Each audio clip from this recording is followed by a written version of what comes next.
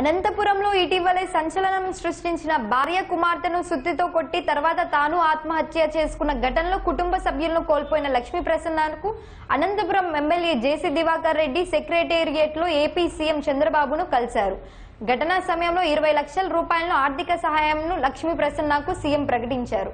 అధైర్యపడకుండా ఆత్మవిశ్వాసంతో ఉండాలని లక్ష్మీ ప్రసన్నకు సీఎం సూచించారు. ప్రభుత్వ పరంగానే కాకుండా వ్యక్తిగతంగా అండగా ఉంటానని హామీ ఇచ్చారు. ఉద్యోగం వచ్చినా ఎంతవరకు చదివితే అంతవరకు చదువుకునేందుకు అవకాశాలు కల్పిస్తామని చంద్రబాబు చెప్పారు. అంతేకాకుండా ఎంఎస్సీ ఆర్గానిక్ కెమిస్ట్రీ చదువుతున్న లక్ష్మీ ప్రసన్నకు తహసీల్దార్ ఉద్యోగం ఇస్తామని సీఎం చంద్రబాబు హామీ ఇచ్చారు. ప్రతి 6 నెలలు ఒకసారి తనను కలవమని సీఎం చంద్రబాబు లక్ష్మీ ప్రసన్నకు సూచించారు.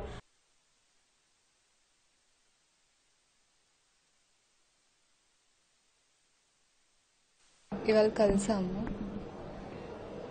ఎమ్మెల్యే గారు ప్రభాకర్ రెడ్డి గారు, ఎంపీ దివాకర్ రెడ్డి గారు వారి సహాయ సహకారాలతో సీఎం సార్ని కలిసాను.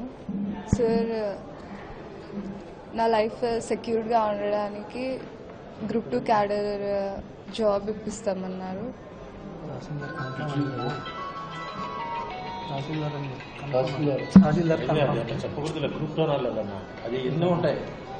సీఎం గారికి, ఎమ్మెల్యే గారికి, ఎంపీ గారికి, నాకు సహాయం చేసిన ప్రతి ఒక్కరికి పేరు పేరున నా కృతజ్ఞతలు.